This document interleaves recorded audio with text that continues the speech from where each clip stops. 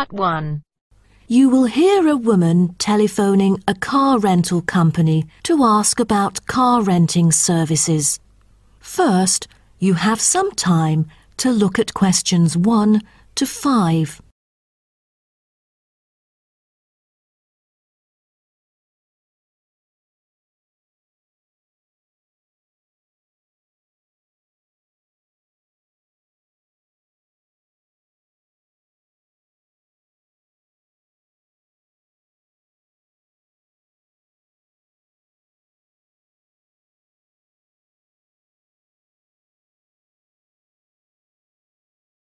Hello. First Choice Car Rental. How may I help you? Oh, good morning. I'm calling for some information about your car renting services. I'm an American and I will be going on a family holiday to your city from Ohio next month. Okay, no problem. It's our pleasure to serve you. Could you please tell me your name and contact information first? I'm Caroline. That's Caroline.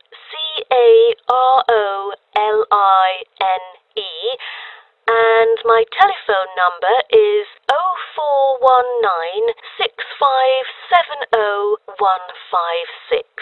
Okay, I've got that. And how can I send you our quotation? If you are satisfied with our arrangement, is email alright, or should I send it by post? The latter, please. I'm afraid I'd prefer to read it on paper. That's no problem. I'm considering renting a caravan for a week, but I don't really know the price range for it, since I haven't rented any car through that method before. I think it should be within my budget of $50.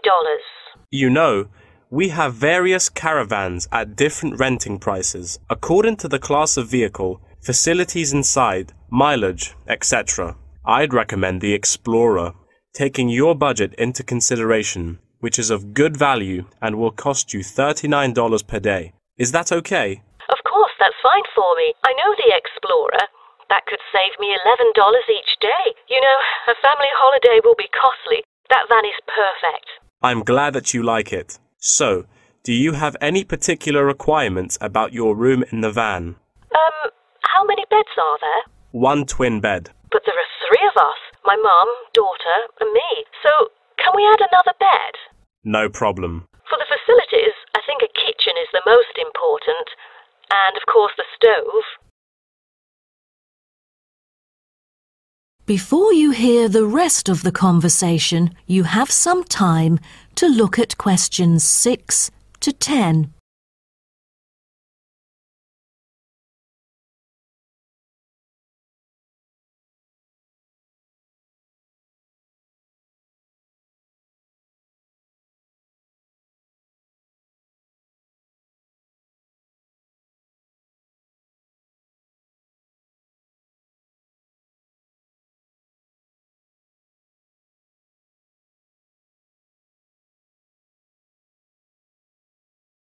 Now listen and answer questions 6 to 10.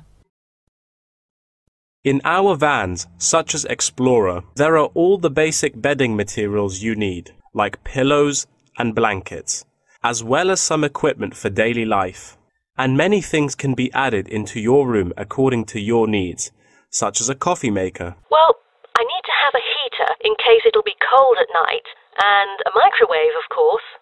All right, I've taken notes of all these things. Actually, all our vans should be taken from our company, which is not too far from the city centre, so we can pick you up from the centre for free. Is that okay? Oh, I'm afraid we'd better be picked up from the airport, as we are foreigners in your country and not familiar with the transport system. Is that all right?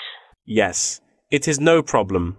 With that comes the information for the insurance. I need the driver's name and age. That is my daughter, Chris, who is 19, the youngest driver amongst us 3. I'm sorry, but our company only accepts caravan drivers aged 25 or over, according to our regulations. So... Well, that would be me, Caroline, and I'm 49 years old. And where was your driving license issued? I mean the country. I've got a license in America, but I've also got one in Australia, which is still valid. Is it better for me to register the local one from your country? Yes, that might be better. So your registration number is... That is the end of part 1. You now have half a minute to check your answers.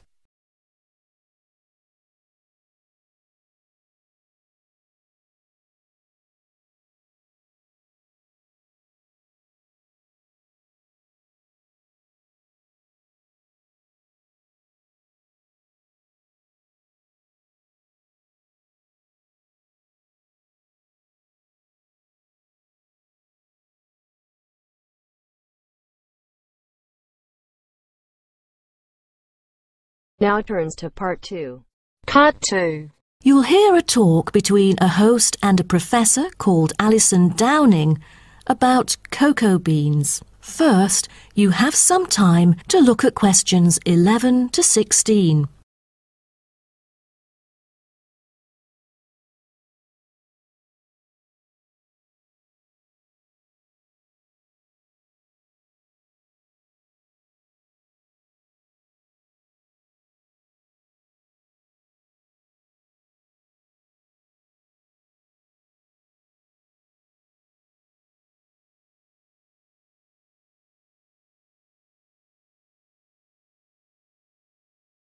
Now listen carefully and answer questions 11 to 16.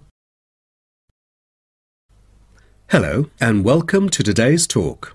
Here with me is the famous botanist, Professor Alison Downing.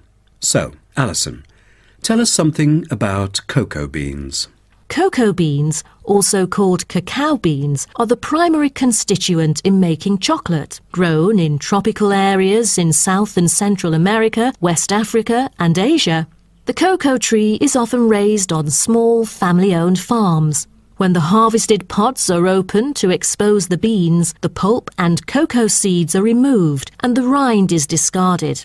The pulp and seeds are then piled in heaps, placed in bins or laid out on grates for several days. During this time, the seeds and pulp undergo a process called sweating, where the thick pulp liquefies as it ferments. The fermented pulp trickles away, leaving cocoa seeds behind to be collected. This is when the beans are harvested, and then the bags holding them are ready to be transported. But the most important step in processing the cocoa bean is cleaning it. Once the beans are unloaded from the railroad cars, the packages are opened and then weighed by machines. Then the pods are split and the seeds or beans are covered with a sweet white pulp or mucilage. On arrival at the factory, the cocoa beans are sorted and put in a hopper to be cleaned more rigorously. The wet beans are then transported to a facility so they can be fermented and dried. They are fermented for 4 to 7 days and must be mixed every 2 days. They are dried for 5 to 14 days, depending on the climate conditions. The fermented beans are dried by spreading them out over a large surface and constantly raking them. Then the beans are ready to be roasted. Now, roasting takes place at a high temperature, and then the beans are boiled in a heated chamber. During the roasting process, the beans will be expanded and cracked. But prior to this, the beans are trodden and shuffled about using bare human feet. During this process, red clay mixed with water is sprinkled over the beans to obtain a finer colour, polish and protection against moulds during shipment to factories in the United States, the Netherlands, the United Kingdom and other countries. Now, back to what I was saying. After the beans are cracked, they need to be cooled. Then the roasted beans are sealed in pockets. Before you hear the rest of the talk, you have some time to look at questions 17 to 20.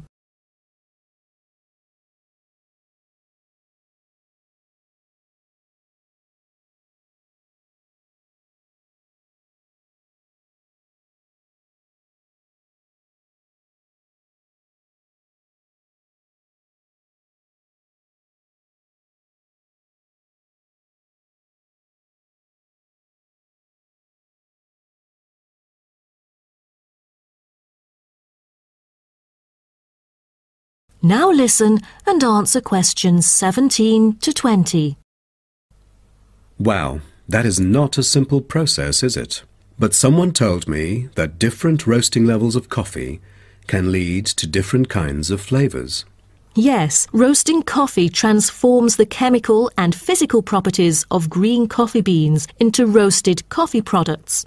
The roasting process is what produces the characteristic flavour of coffee by causing the green coffee beans to change in taste. Unroasted beans contain similar, if not higher levels of acids, protein, sugars and caffeine as those that have been roasted, but lack the taste of roasted coffee beans due to the Maillard and other chemical reactions that occur during roasting.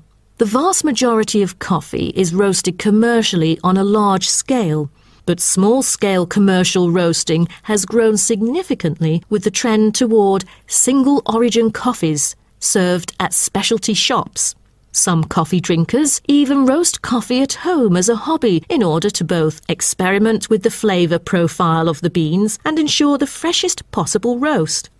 So here I'm going to introduce some of these roasted coffee beans and their special flavours. Now, the first crack is lighter bodied and has a higher acidity level with no obvious roast flavour and is popular for its special mild taste. This level of roast is ideal for tasting the full original character of the coffee. The green beans are raw, unroasted coffee beans. They are strictly hard beans with a smoky flavour and are slightly acidic. We've also got French roast, and the flavour that comes across in French roast coffee usually has more to do with the roasting process than the actual quality of the beans. By the time the beans are dark enough to qualify as French, most of their original flavour has dissipated. In its place come the flavours of caramelising sugar, bittersweet coffee and often a bit of chocolate. And finally, espresso smoky. That is, coffee brewed by forcing a small amount of nearly boiling water under pressure through finely ground coffee beans. Espresso is generally thicker than coffee brewed through other methods, has a higher concentration of suspended and dissolved solids, and has creamer on top. As a result of the pressurized brewing process, the flavours and chemicals in a typical cup of espresso are very concentrated. Espresso is also the base for other drinks, such as cafe latte, cappuccino, cafe macchiato, cafe mocha, flat white, or cafe americano. That is the end of part 2. You now have half a minute to check your answers.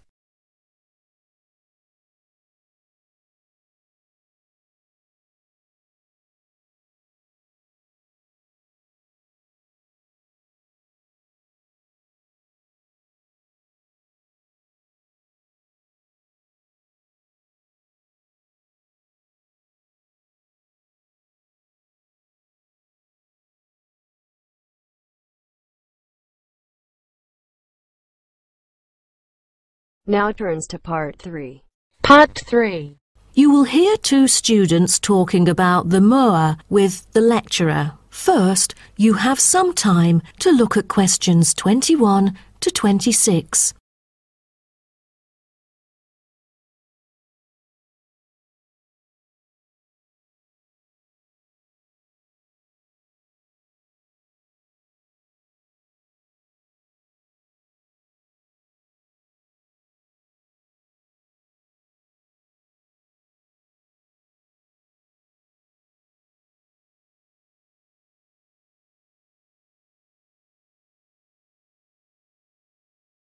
Now, listen carefully and answer questions 21 to 26.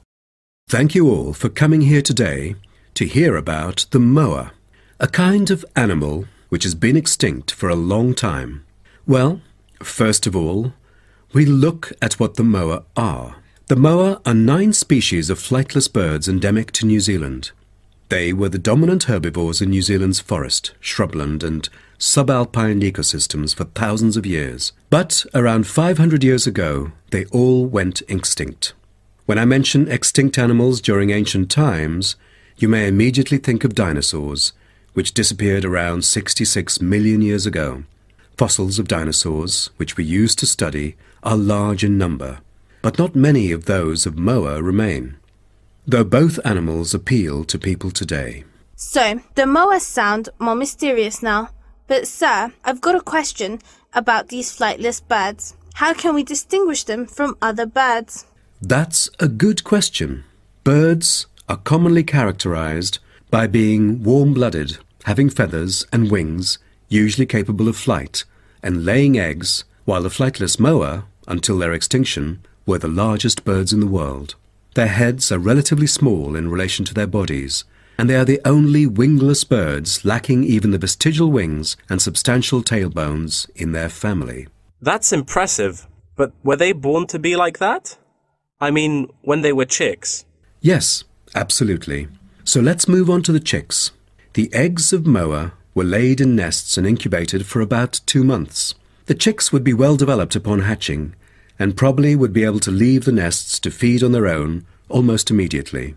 I've heard that the male moa are thought to have incubated the eggs. Is that true? I think there is a possibility for that. I've read somewhere that the sex-specific DNA recovered from the outer surfaces of eggshells suggested that these eggs were likely to have been hatched by the male, but we still need to consult more. But I have a question. There has been some occasional speculation that the moa were still alive, because someone said they had caught sight of them in New Zealand in the late 19th century or even the 20th. Do you think it's possible? I'm not amazed by that, since that kind of thing has been claimed several times. But I find it funny because no reliable evidence of moa tracks has ever been found, and experts still contend that moa survival is extremely unlikely. So what was the reason for the moa's extinction? I wonder if it was global warming or some other factors related to their living environment. Well, before the arrival of human settlers in New Zealand, the moa's only predator was the massive Haas eagle. Then the Maori arrived sometime before CE 1300, and all moa genera were soon driven to extinction by hunting. What a horrible thing. Before you hear the rest of the talk, you have some time to look at questions 27 to 30.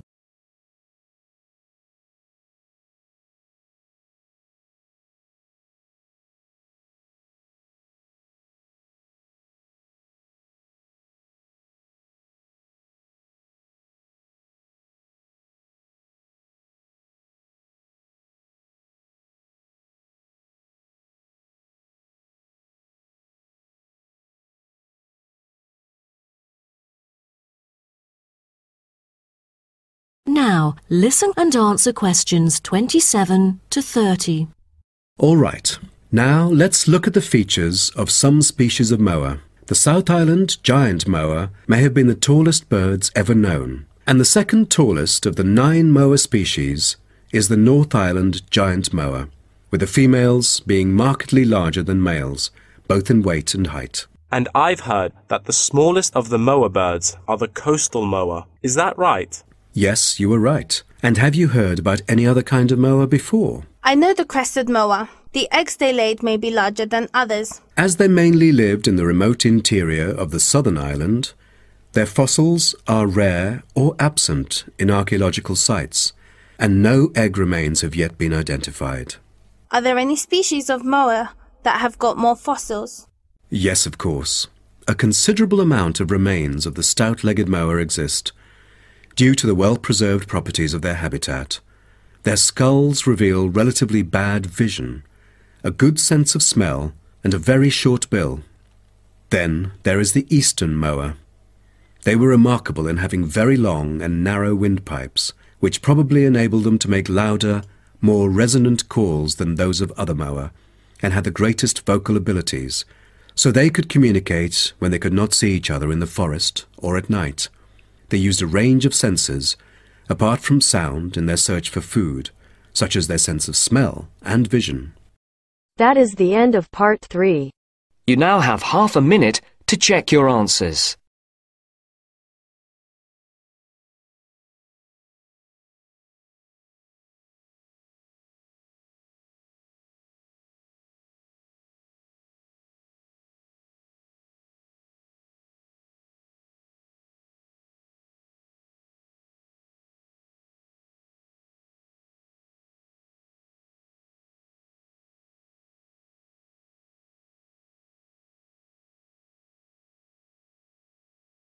Now turns to Part 4.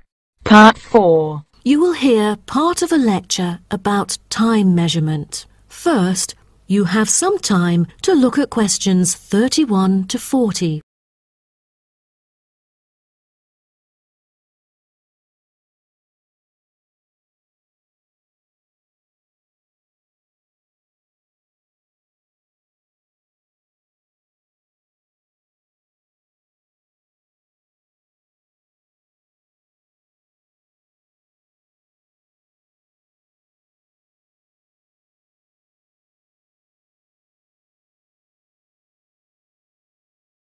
Now, listen carefully and answer questions 31 to 40. Good morning, everyone. Today, I'm going to talk about the research project I've been involved in on time measurement. Do you know how time is measured? Consider how we measure length and how, with time, we encounter a difficulty. Before we could grasp it, it would slip through our fingers. In fact, as we can see, we are forced to have the resource to measure something else, the movement of something in space or a set of movements in space. All the methods that have been employed so far really measure time by a motion in space. The measurement of time is no easy matter, a scientific unit only arrived at after much thought and reflection. As the most primitive form of measurement, the sun seems to be natural. Ever since man first noticed the regular movements of the sun and stars, we have wondered about the passage of time. Prehistoric people first recorded time according to the sun's position. To start off, let us take noon, which is when the sun is on the meridian at the highest point of its course across the heavens, and when it casts the shortest shadow. But this measurement, which was regarded as a major one in ancient times, was less important than the natural events that occurred. The earliest natural events that had been recognized were in the heavens, but during the course of the year, there were many other events that indicated significant changes in the environment. Seasonal winds and rains, the flooding of rivers, the flowering of trees and plants, and the breeding cycles or migration of animals all led to natural divisions of the year, and the further observation and local customs led to the recognition of the seasons. Years later, precise measurements were invented because the passage of time was extremely important for astronomers and priests who were responsible for determining the exact hour for daily rituals and for important religious festivals. Apart from the connection with religion, accurate time measurement was also related to the government, since they divided the day or the night into different periods in order to regulate work and various events. For thousands of years, devices had been used to measure and keep track of time. The current sexagesimal system of time measurement dates back to approximately 2000 BCE from the Sumerians. It was found that the earliest ancient timekeepers were mainly invented and used in Mesopotamia, where the water clock was introduced from, as well as in North Africa, especially in the area of ancient Egypt. So, now I'd like to introduce you to some of the most well-known ancient timekeepers, as well as the disadvantages of them, for which they were replaced by various new forms of clocks that were used afterwards. A sundial is a device that tells the time of day by the apparent positioning of the sun in the sky. In the narrowest sense of the word, it consists of a flat plate and a gnomon which casts a shadow onto the dial. As the sun appears to move across the sky, the shadow aligns with different hour lines which are marked on the dial to indicate the time of day. However, it was quickly noted that the length of the day varied at different times of the year. Therefore, there could have been a difference between clock time and sundial time. In addition, the sundial was of no use at night, so a water clock was invented. The water clock, or clepsydra, appeared to have been invented around 1500 BCE and was a device which relied on the steady flow of water from or into a container. Measurements could be marked on the container or on a receptacle for the water. It was reliable, but the water flow still depended on the variation of pressure and temperature from the top of water in the container. As the technology of glass blowing developed, from some time in the 14th century, it became possible to make sand glasses. Originally, they were used as a measurement for periods of time like lamps or candles. But as clocks became more accurate, they were calibrated to measure specific periods of time. The drawback, however, as you can imagine, was the limited length of time they could measure. The last timekeeper to be introduced is the fire candle clock. Candle clocks took advantage of a simple concept, the slow and consistent nature of a burning wax candle. By utilising this process, our ancestors were able to keep steady track of the time. The clocks were created by engraving the length of the candle with evenly spaced markings. Each marking represented a single unit of time, and as the wax burned down, each hour would disappear. However, the drafts and the variable quality of the wax mainly influenced the time of burning. Like oil lamps, candles were used to mark the passage of time from one event to another rather than tell the time of day. That is the end of part 4. You now have half a minute to check your answers.